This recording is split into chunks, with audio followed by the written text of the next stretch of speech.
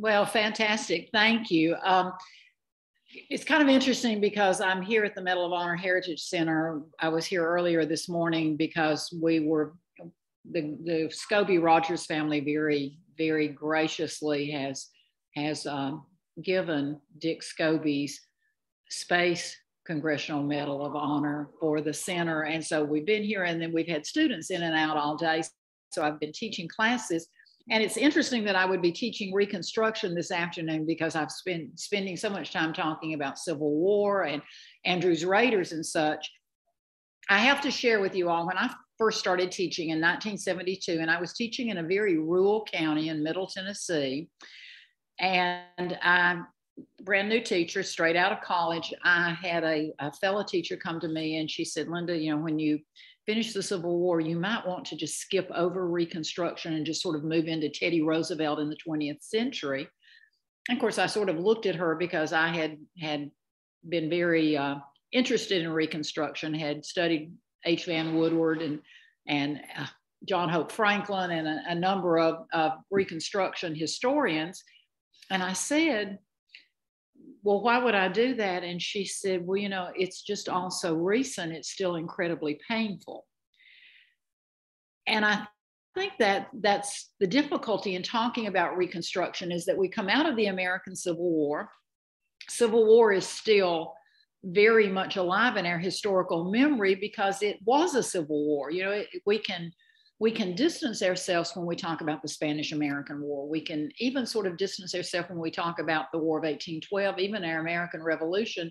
Even with all of our pride, we distance it. But the Civil War, you know, just sort of ripped families apart, ripped states apart, certainly ripped this nation apart. And I was sort of struck. I found a quote that I use sometimes in classes, and it's Eric Foner, who is a well-known historian. And in talking about the American Civil War, and these are his words, he said, the war destroyed the institute of slavery, ensured the survival of the Union, and set in motion economic and political changes that laid the foundation for the modern nation. During Reconstruction, the United States made its first attempt to build an egalitarian society on the ashes of slavery, and the coals were still hot. I love that statement because it's so very true. So today we're going to talk about Reconstruction, what the attempts were to reconstruct the nation after it had been deconstructed with the Civil War. And then we're going to take a look at sort of how Reconstruction itself then is deconstructed and falls apart. So all of this, we have to kind of remember that between 1863 and 1877, which is technically the period that we look at as Reconstruction. I'll divide it into three phases for you in a few minutes. You have the US government attempting a task which would be to integrate what had formerly been roughly 4 million enslaved individuals. And that integration will occur after the nation had been bitterly divided by the American Civil War. Now, when I say bitterly divided, you also have to account for the fact that there are over 600,000 casualties in the American Civil War, which makes it one of the most costly wars in which this nation has ever participated. So Reconstruction is a very difficult period of time because we're attempting to evoke tremendous change during a period of time when people are still grappling with the past. So the next slide that you're going to see sort of outlines wartime Reconstruction. And we consider wartime Reconstruction to be those attempts to plan for the reconstruction of the Union once the American Civil War is over. And by December of 1863, most of those in the US government believed that the Union was going to be victorious. Now, it was not a given. You know, 2 years into the war and nearly a year after Lincoln had signed the Emancipation Proclamation, Jubilee Day, January the 1st of 1863, President Lincoln begins working on what he considered to be an amnesty plan. And it's an amnesty or 10% plan. And it's a critical thing to remember that Lincoln You know, Lincoln had said throughout, actually from the time that he ran for Senate in 1858 in Illinois until he is elected president in 1860, takes office in 1861, and takes office with 7 of the deep Southern states having already withdrawn from the Union, and then 4 other states, once Fort Sumter occurs, will withdraw from the Union. For Lincoln, the big issue was always the Union. He wanted the Union preserved, and that's what he talks about in his speeches. That's what he talks about in his writings. And so what he's going to do is that he is going to look at a plan in which he will be able to bring back in those states which he considered to be in rebellion. Remember that Lincoln doesn't believe that the states have ever truly left the Union, that he doesn't believe that that is a legal process in them leaving. So he wants to reconcile, bring them back together into the Union, and he wants it to be as painless as possible, which of course is an incredibly wonderful dream. What he came up with was something he called the 10% plan. And the 10% plan said that 10% of any Confederate States voters had to sign a pledge, an oath of allegiance to the Union. And once 10% of the Confederate veterans in that state had signed that oath of allegiance, then the state could begin to be readmitted technically back into the Union. Now, included in his plan were things like a full pardon and restoration of property, excluding the enslaved people who had taken part in the war against the Union and those who had made it north, quite frankly, north across the Tennessee River and even here into Chattanooga. And Lincoln wanted to make the process as easy as possible. 10% he believed would be attainable. Almost immediately, Lincoln gets in trouble with the Congress, which at that point was controlled by the radical Republicans in both the House and the Senate. And they believed that his plan was far too lenient. In fact, in their debates, and it's interesting to go back and read the congressional notes, in their debates, they truly wanted nothing less than what they refer to as a total transformation of Southern society. So in July of 1864, they passed a piece of legislation called the Wade-Davis Bill, and it is named for Benjamin Wade, who's in the Senate, and Henry Davis, who is in the House. And the bill called for 50% of the white males in the rebel states had to swear an oath of loyalty. And then they could convene a state constitutional convention. And then with direction, they would write a state constitution in which they would basically affirm the rights of African Americans who resided in their states. And there's a whole list of things that they had to do. Lincoln is not ready to move to such a harsh thing, and he will pocket veto the Wade-Davis bill. And he does it in a hope of getting the support of white Southerners who will recognize that the 10% plan that he's proposing is much more agreeable to them, and that they will move forward quickly once the war is over. He wants them to look to him for leadership and not to Congress, because he sees Congress, he believes, as retaliatory. Congress then will, in statements that they issue, will refer to Lincoln attempting an executive usurpation of what should be the qualifications for readmittance to the Union. So technically the Wade-Davis bill was never implemented, but it was always sitting there on the books as a reminder to leaders in the South as to what, if Congress got its way, what Reconstruction was going to look like.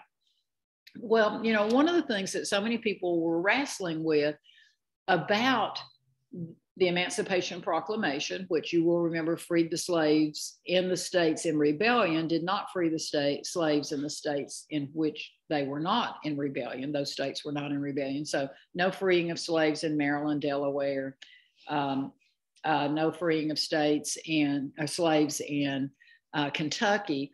But there was a concern about, so if we free these 4 million enslaved people who in many cases have not been allowed the privilege of education, they do not know how to read and write. Many of them, the only skills that they have, marketable skills as such, are farming skills, but they have no land. So will they not be forced back into a situation that will be still in effect slavery in something other than a different name? And Lincoln, in January of 1865, really begins to try and think about what options are available for former slaves. How are they going to become productive, engaged citizens? And in January of 1865, General Sherman had issued a military order, Field Order number 15, which roughly redistributed 400,000 acres of land in low country Georgia and South Carolina, divided into 40-acre plots to newly freed Black families. And when the Freedmen's Bureau would be established months later, it was created partly to help redistribute those lands in Georgia and South Carolina's eyes from Southern whites to former slaves within their states. It gave legal title to each of those African-American formerly enslaved families to 40 acres and a mule, the program is called. When the war is over, just as a side note, when the war is over and Andrew Johnson finds himself in the White House, he will return most of that land to the former white slave owners. And that was because he realized that there was no way of implementing, there was no way of enforcing that, even though they had roughly 900 Freedmen's Bureau employees in those southern states that were going to be undergoing Reconstruction, they simply could not be everywhere at the same time. And it was going to be really, really difficult. He decided instead that he would sort of direct the Freedmen's Bureau to concentrate more on starting schools, providing clothing, teaching people to read and write so that they could become actively engaged citizens by voting. That was an issue that Johnson actually approved of. Now, April 14th, 1865, I can remember being a child and reading one of the books about the Civil War that was called Across 5 Aprils, beginning in April of 1861 and the war not ending until later in April. But on April the 14th, 1865, I think we're all familiar with the story that, 6 days after Robert E. Lee has put down, has surrendered to General Grant at Appomattox Courthouse, which effectively ended the Civil War. And it took a little bit longer for Joe Johnson and some of the troops out west to surrender. But in effect, the war is over. President Lincoln, along with his wife, Mary, and 2 of their friends will attend a play at Ford's Theater in Washington, D.C. And, it's interesting because Lincoln had had a premonition just days before his assassination that he had envisioned his body lying in state in the White House and was fearful that it was some sort of an omen. Now, what's also interesting, though, is that he had just, I'm trying to think, a month and a half, 40 days or so before his assassination, he had given his second inaugural address. And within it, he attempts to convey what he really believed his role was in reconstructing the nation following this divisive American Civil War. He had said these words, which probably all of you remember: with malice toward none, with charity for all, let us strive to finish the work we are in, to bind up the nation's wounds. Of course, he will not ever be allowed to do this. And one of the ironic things about Lincoln's assassination is the fact that John Wilkes Booth, who is a very loyal Southerner who believes he's doing the South a favor by assassinating Abraham Lincoln, instead will unleash the forces of retaliation. And some of them we'll see in the Reconstruction plans that will be taken to attempt to reconstruct the South. So next slide takes us to the second phase of Reconstruction, which we know as presidential Reconstruction. Well, wartime Reconstruction. I think we skipped one. I'm looking. Yeah, Congressional Reconstruction, I've called it there.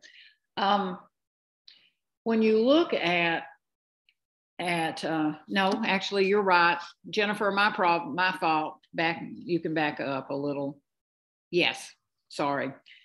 Presidential Reconstruction. I'm getting ahead of myself in my thoughts. Andrew Johnson. So Abraham Lincoln is assassinated. We've talked about this before. Andrew Johnson, who was probably one of the less well-equipped vice presidents, who had only been vice president for a few weeks, is thrust into the presidency. And he is already in trouble when he becomes president because he is from a state in rebellion. He is the only U.S. senator from a state of the 11 states that are in rebellion. He's the only one who did not give his seat up in the U.S. Senate. He, for his loyalty to the Union, will have been appointed military governor of Tennessee. And then because Tennessee, last state out, and will most likely, the belief is, be the first state back in, Abraham Lincoln will choose Andrew Johnson as his vice presidential running mate because he believes that in having a Southerner in the office, the executive branch with him, will make reconciliation easier. The best laid plans of mice and men sometimes just do not go the way that you expect them to. Lincoln is assassinated. We have a Southerner in the presidency during this period of Reconstruction. And what you're going to find is that if anything is going to drive the radical Republicans in Congress crazy, it is Andrew Johnson. And part of that is not that just that Johnson is a Southerner, but part of it is the fact that Johnson is stubborn, hot-tempered, unwilling often to listen to the advice of those around him. And so he's sort of a nightmare waiting to happen. So Johnson comes into power, and in May of 1865, he offers his own amnesty plan. And he basically offers general amnesty to any Southern white person, male, who will pledge future loyalty to the US government. And the only ones who would not be automatically amnestied would be former Confederate leaders who would have to receive individual pardons. His plan also would give Southern whites the power to retain their property, with the exception of the slaves, which I mentioned a while ago, and it granted the states the right to start a new government with their own provisional governments. It did nothing. There were no restraints within his plan to deter white landowners from continuing to sort of exploit their former slaves. You know, he doesn't think forward to think that there might be a tenant system that will go into place, sharecropping, other things which are going to be virtually slavery. December the 6th of 1865, the 13th Amendment will be ratified. You know, it had gone through Congress and then it had to go out and be ratified by 3/4 of the states. So that occurs in 1865. And I'm sorry, and I have a date wrong there. I've reversed numbers. It should be 1865. We've got the ratification of the 13th Amendment, which abolishes slavery, with the exception of as a punishment for a crime. So that's really kind of interesting. It's the first of what we call the Civil War constitutional amendments. And I think so often when we look at those Civil War constitutional amendments, we assume that they occurred sort of bam, bam, bam immediately upon the fall of the South and the beginning of reconciliation, and that's not true at all. As sort of a, you know, you got that occurring in 1865, and almost immediately you begin to have enacted individual state by individual state, predominantly in the deep South. So we're talking South Carolina, Georgia, Alabama, Mississippi, Louisiana, some in Texas, but not as much because Texas is a little farther removed from all of this. And what they will do is their local provisional legislatures will enact what they're going to call the Black Codes. And the Black Codes were an attempt to basically eliminate any upward mobility socially, economically for those people who were formerly enslaved. So the black codes, you know, there were vagrancy laws. You know, if you didn't have gainful employment and you were deemed to be idle or disorderly, you could immediately be forced either into jail or into a forced apprenticeship that then would allow white employers to use black former enslaved people, could use them as prison labor, bring them out into their fields and basically treat them as though they were slaves. Once again, the black codes will extend to being a lot more than just that. And we'll see that in Reconstruction as we move forward. I'm going to grab, one of the things I'm going to do while we're talking is I'm going to grab my phone, because I realized there's not a clock in this room, and I will get carried away and be talking, and I will be talking long before I shouldn't be talking. So, okay, now I know where I am. So let's move on to the next slide and talk a little bit about, so, you know, we've got this presidential plan. We had Lincoln's plan, which is 10%. We have Johnson's plan, which is a very sort of wide open arms reconciliation attempt to bring the states back into the Union. And as both of them had worked through their plans, we saw with the Wade-Davis bill, we will see with all the attempts to limit Andrew Johnson's power as president from the 10-year of office act that will lead to his impeachment. There is going to be a real attempt for Congress, because Congress will say this should not be presidential. You know, the act of joining the Union, the act of seceding for the Union, those are all constitutional issues, and those issues that are constitutional, that are legislative, that means that it is the prerogative of the legislature to determine what the process will be by which we will come back into the Union. That is not an executive. The executive simply, except in the rare cases in modern days with executive orders, the executive in theory simply carries out as the administrator the actions of Congress, while the Supreme Court, of course, interprets the constitutionality of those actions. So Andrew Johnson finds himself by early 1867 in a figurative knockdown, drag out battle over who's going to be in charge of Reconstruction and what is the reconstructed United States going to look like, and how easily or how painful is this process going to be.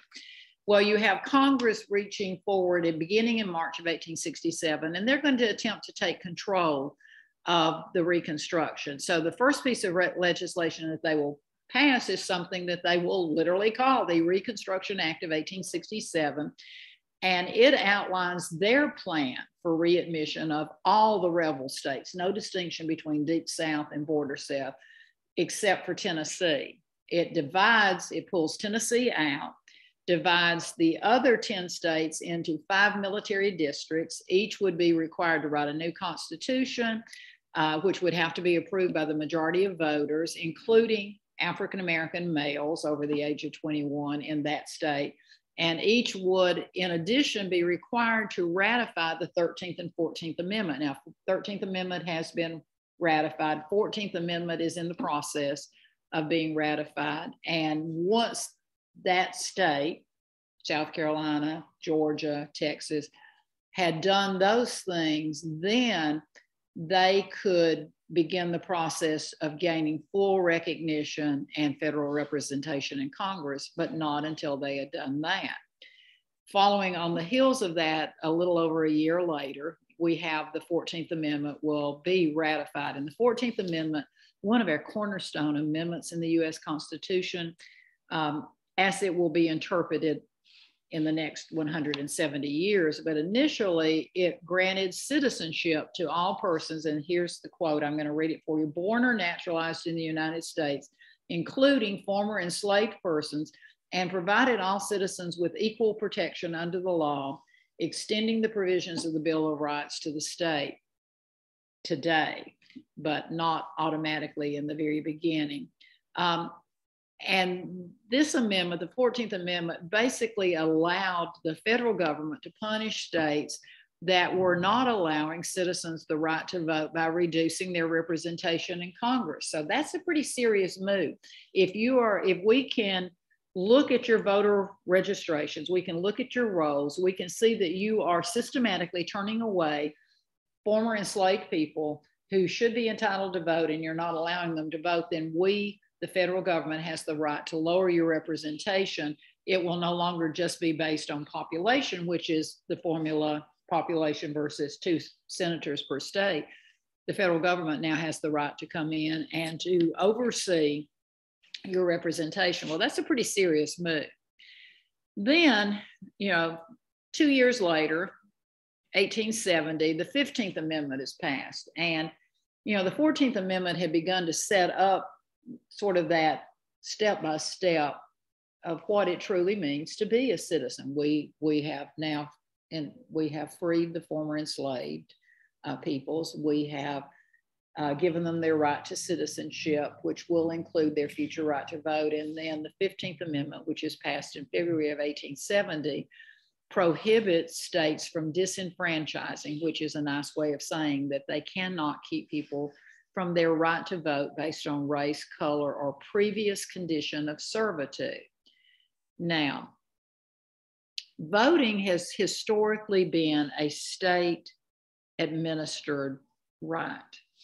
Tennessee's right to vote at that point in time, the right to vote in Tennessee might have had different criteria than the right to vote in Georgia, than the right to vote in Louisiana. And what you will find is that many of the southern states, as a part of their black codes or as a part of their attempt to disenfranchise those people who are formerly enslaved, they will begin to institute other requirements for the right to vote. So it's not just, that the 15th Amendment gives you the right to protection. You can't be denied the right to vote based on race, color, or previous servitude. But what if you can't read? What if you can't pay a poll tax? What if you didn't have a grandfather who voted? All sorts of things that you will find that will begin to be manipulated in an attempt to keep those people who were formerly enslaved from becoming active participating citizens.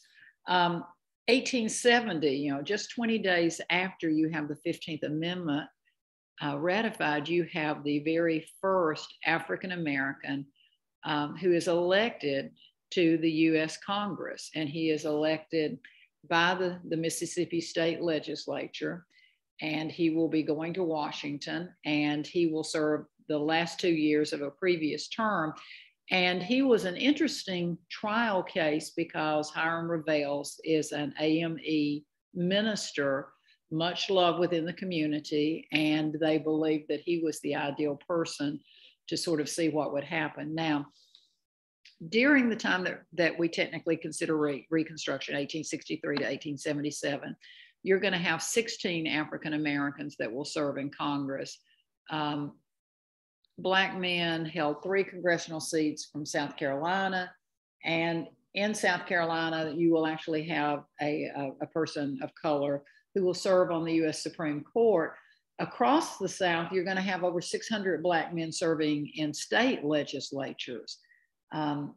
Blanche Bruce is probably the other name that you might recognize because he's another Mississippian who actually was elected in 1875 to the US Senate and will serve a full term. So, there is that testing of right to vote. Does right to vote mean right to serve? How much are we going to move forward in this attempt to enforce equality so that the rights of citizenship are not denied based on the conditions of race, color, or former servitude? Well, the next thing that you see on your list reminds us that not everyone was happy at seeing these sorts of changes occurring in the South. Taking a quick sip, but in an attempt, we can talk about and we can debate the original intent of the Ku Klux Klan, but we know that by 1871, the original Ku Klux Klan had been formed in 1865 in Tennessee. And they, if you look at that research, look at the background, they will talk about, the things, their purposes for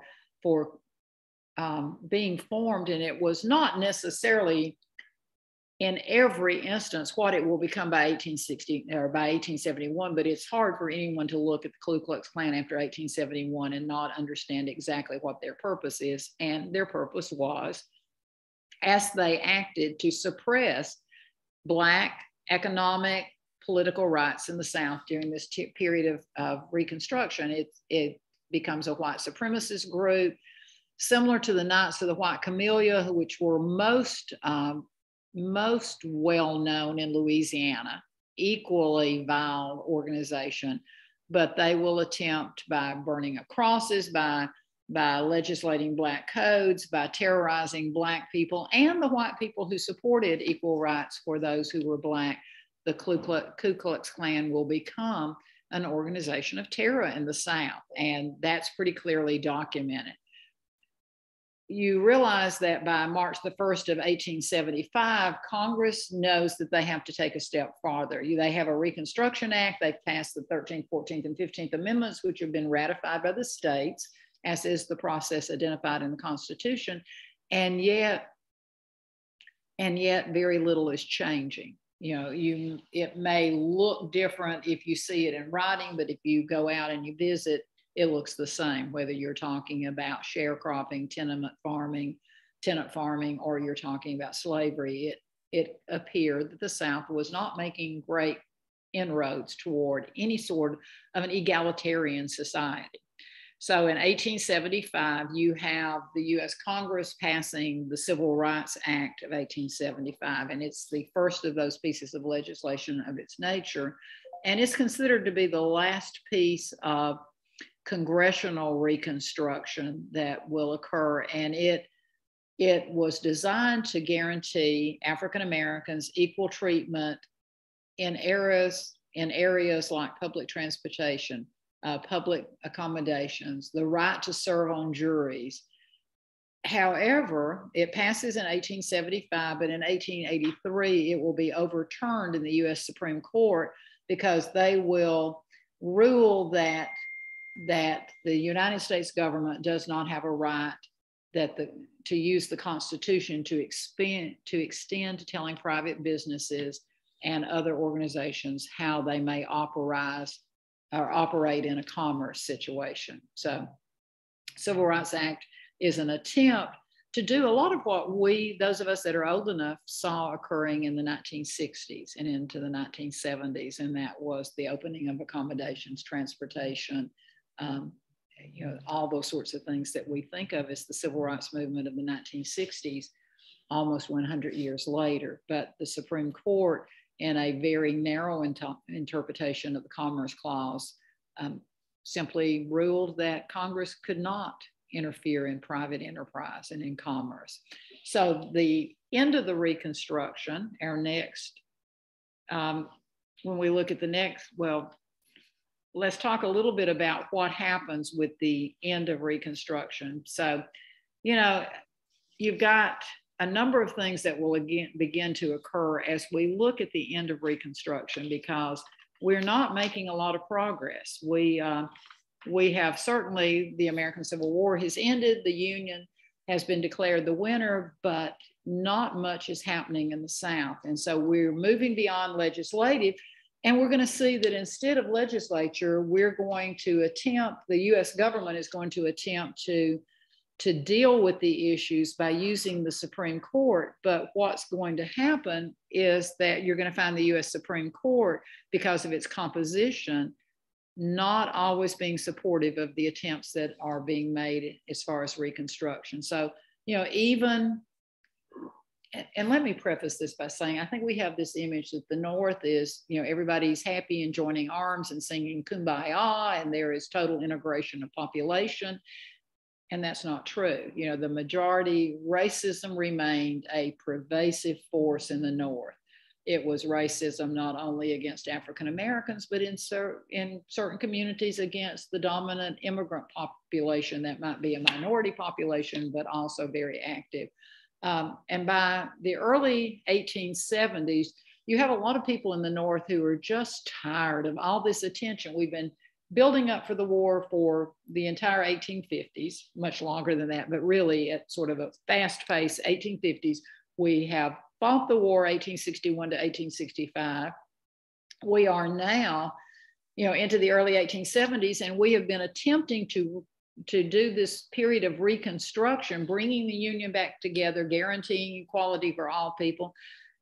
And quite frankly, the American public's attention span is just about tired. They're just sort of tired of this whole thing. They are beginning to blame the problems with Reconstruction primarily in two areas. One, the radical Republicans have just gone too far. And two, you begin to find in the North and the South both this look at social history, this look of intellectual history, which is studying patterns of reading and writing and all those sorts of things. And you have people beginning to say, maybe what we need is more of a caretaker government. Maybe there is an inferiority among those Black voters, and that's part of the problem with us being able to have these changes. The American public, sometimes we grow very weary of difficult problems, and because Reconstruction is not an easy fix, because of integrating society after 200 years of lack of education and all the other things that we know were part of that system, it's not going to be an easy thing to do. Well, at the same time, you have a couple of key US Supreme Court decisions that just sort of rip things apart. You've got a decision that occurs in 1873. It's the Slaughterhouse cases, and it's a bundling of cases together, but it basically, the US Supreme Court, in interpreting the 14th Amendment, says it applies only to former enslaved persons and protects only rights guaranteed to them by the federal government, but not by the states.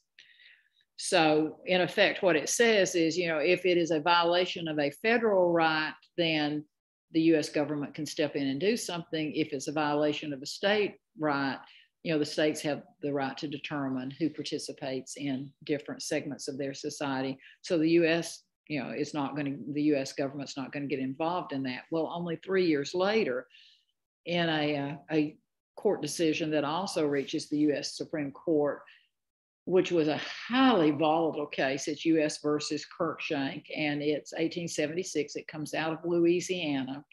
And in this case, you have three white men who have been convicted in connection with the massacre of more than 100 Black men in Colfax, Louisiana. And they have been convicted, they have been sentenced, and they appeal the case. And they had been found guilty not only of violating the civil rights of those Black individuals who had been massacred, but of the 1870 Enforcement Act, which basically banned conspiracies to deny citizens constitutional rights. And there had been a conspiracy movement in this that was based basically on literacy and the ability to learn and everything. And it had been orchestrated really to kind of take care of the Ku Klux Klan, to ban the Ku Klux Klan, but instead, these three men find themselves in court, find themselves declared guilty. They appeal it to the US Supreme Court, and the US Supreme Court overturns their conviction. It says we really, we can't act on this because we're not aware, the documentation is not great on the conspiracy and everything. So you have the Supreme Court ruling that the 19th Amendment promise of due process and equal protection should cover violation of states' rights. But what you have the court saying in Cruikshank is, as it had said in Slaughterhouse said, no, can't protect them, only if it's a federal violation, can't protect against states' rights. Cruikshank says, okay, maybe the 14th Amendment extends to states' rights, but it does not protect individuals from individual actions of other people, even if it is in an attempt to disenfranchise voters and reassert white control over the South. Your mind sort of reels when you listen to that interpretation, but this is also a period of time in which only 20 years earlier, we had had the Dred Scott decision, and only 20 years later we will have Plessy v. Ferguson as a decision. So the level that we hold our Supreme Court accountable to as far as interpretation of the Constitution today was not necessarily evident, especially in the second half of the 19th century. So how does Reconstruction end? Well, in the election of 1867, the nation's going to be going to the voter polls to decide who is going to succeed former General Ulysses S. Grant as president. Andrew Johnson had completed the term, Lincoln's term, and then had not been reelected. Ulysses S. Grant had been elected in 1868. He serves 4 years. He's reelected. He serves 4 more years. And we get to 1876, and we have, new candidates.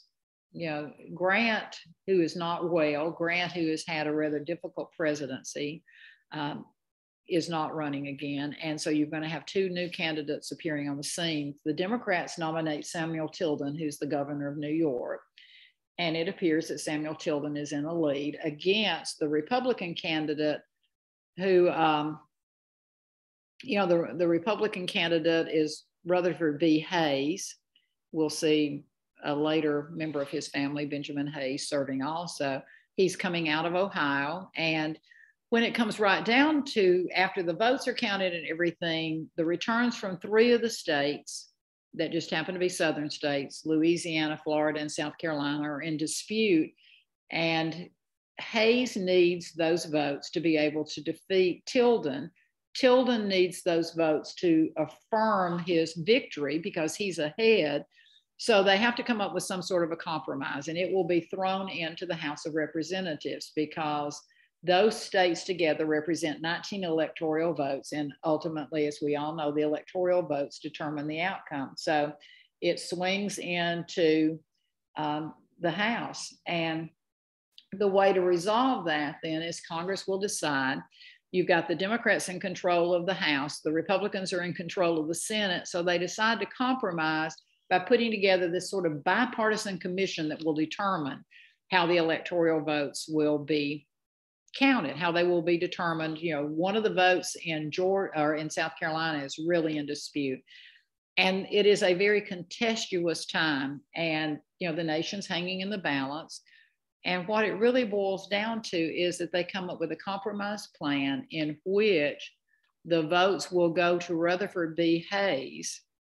The Southerners will give their votes to Rutherford B. Hayes if Rutherford B. Hayes will declare an end to Reconstruction. And what you're going to find is that's exactly what happens. The Compromise of 1877 will be passed almost immediately after Hayes's inauguration. It ordered the federal troops to be withdrawn from Louisiana and South Carolina, where they had been protecting claimants to the governorships in those states. It effectively ends Reconstruction because now there's no military occupation. And for the most part, even in those states where Southern whites pledged that they would uphold the rights of their Black citizens, they moved very quickly to reverse as many of the Reconstruction policies as possible. You're going to see the disenfranchisement of Black voters, often through intimidation and violence, but also under just strange things like moving precincts and, the literacy acts and the grandfather clauses and all of that. You're also going to see that there will be racial segregation, which will now begin to be enforced by law in what that we will know as the Jim Crow law system that will endure until the mid-20th century and the 20th century. So what we find is, what Abraham Lincoln had in mind, that we would all come back together, that we would, be in touch with the greater angels of our own character, isn't what happens. And the last slide will sort of remind you of what Jim Crow looked like. And Jim Crow, the Jim Crow laws that you will see across the South, you'll see Jim Crow and segregation in parts of the North also. It's not just a Southern thing, but you will find it certainly much more systematically enforced in the South. You'll see that division between white citizens and citizens of color. And interestingly, that's a real issue in Louisiana, because there were those in Louisiana who were mulatto or octoroon, or you in some cases even had those of other foreign nationalities whose skin tones may have been darker, that will get sort of swept into that Jim Crow law segregations. You know, Reconstruction is one of those emotional periods of time, and it still is a difficult conversation to have, because we're looking at it through the lens of 21st century and finding it just so hard to believe that systematically decisions were made based on race, based on, you know, even for those of us who are women, that, you know, women were not entitled to the civil rights until much, much later. Timothy has a question. He says, Civil War constitutional amendments, was ratification requirement met with just northern states? Is that the basis for some of the arguments against? Yes, in most cases it is, because until those southern states had rewritten their constitutions and came back in, they were not counted. Now, the 14th and 15th Amendments had some southern support, because that was the only way that they could come back into the Union, was to support the ratification of those amendments. But it doesn't mean that their legislatures wholeheartedly agreed and were willing to endorse what those policies meant. I'm wondering how many of you, and I may be the only one who is old enough to do, who remembers divisions along racial lines in public facilities and in schools. How many of you were alive when school integration occurred? I see a few of you. The rest of you are children, absolutely children. It's kind of interesting. I was having a conversation today with a group of students, and I had a student who looked like probably 10th grade say, you know, do you remember not going to school with people of color? And I said, yes, but you know what? And it's a horrible indictment of me. I don't know that I thought about it as a small child, because I also lived in an area of the country where there wasn't a lot of mixed ethnicity. I mean, for us to be mixed was Republican and Democrat, or Baptist and Methodist and Presbyterian. Those were the divisions. There were not, you know, where I'm from, there's not a lot of racial division. But I do remember when my school integrated, and I was a sophomore in high school, 1967. And I look back now, and I was sharing with these students, my high school, small high school, rural community, 365 students in 4 grades. But the school integrated with 2 students, 2 young women of color who were juniors the year that they integrated. I was 1 year behind them. And I think I knew at that point how much courage that must take, but I really did not fathom until you're older. And I think as a parent, what that must have felt like, to send your child into a situation not knowing whether they would be welcome. And I think we've all sent our kids into situations where it's like, will they be accepted? Will they be excluded? You know, kids are painfully mean sometimes. They just are. And I think about those sorts of things and just wonder, you know, what it must have been like for all of those families. You know, we'll be coming back and we'll take a look as we move into the 20th century and we talk more and more about the Supreme Court and its rulings. We talk about Plessy v. Ferguson. We look at, you know, how we begin to bring ourselves together. And, you know, one of the things I'm reminded about so often is the American military was one of the great ways of at least gaining social mobility. You're going to have a tremendous amount of black flight from the South that will go to New York, to Chicago, and those areas. But we're going to kind of look at, even before Harry Truman integrates the military is integrated, but it's segregated. There are units of African-American soldiers. There are who perform beautifully. I mean, no one can talk about any unit in World War I with any greater combat record than the Harlem Hellfighters and the numbers of Medal of Honors. Henry Johnson, the most famous. We're going to look at maybe how ways that people can integrate themselves into society. And I see that I am actually about out of time, but I'm actually finishing. Jennifer, can you believe it? I'm 2 or 3 minutes ahead of time. Yeah, you were right on time. And I'm trying. yes, it was very interesting. I wasn't aware that all these laws got passed during that time. I've heard of them, but I wasn't aware of the dates and that it was all connected in. So well, very it's kind good. of interesting because when you talk about Tilden and Hayes, it's sort of like when you talk about John Quincy Adams and Henry Clay and Andrew Jackson. And we like to believe that our political system is such that it's holy because nothing is more important than our right to vote. And yet when you see this whole compromise that occurs in Congress and they look at Samuel Tilden, who's actually ahead, and they go, great chance, great try, Sam, going back to New York. Hayes is going to be president. And Hayes, and then in turn is going to liberalize things for white Southerners in the South. I mean, you just want to believe everything's always above board. I'm still naive. I may be old, but I'm naive. I just want everybody to be honest.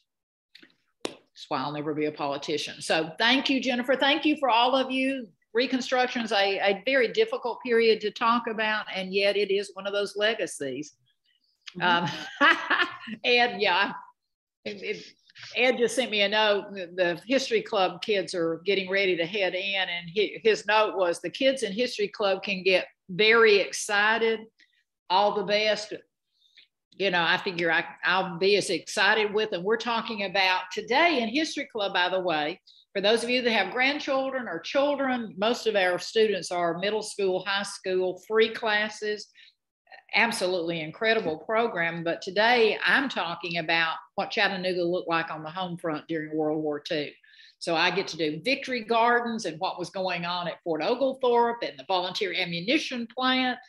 If only we had something we could blow up, it would be wonderful. And with that, I will hush because we are about out of time. Well, I'd like to thank everyone for attending today. And I'd like to thank Linda for, again, doing another great program. And just a reminder that next Tuesday on March 15th, we're going to be doing the end of the Western frontier. So that'll be good. We'll be getting out of the South and the East Coast and going over to the West Coast. So. Oh, and we can talk about barbed wire and trails and gunslingers and yep. John Wesley Hardin. Yes, John Wesley Hardin. Yes. Everybody's a favorite gunslinger. Okay, so with that, we'll see you all next week and have a good evening and stay dry. So, oh, yeah. It's supposed to be thank you all so much. See you soon. See you later.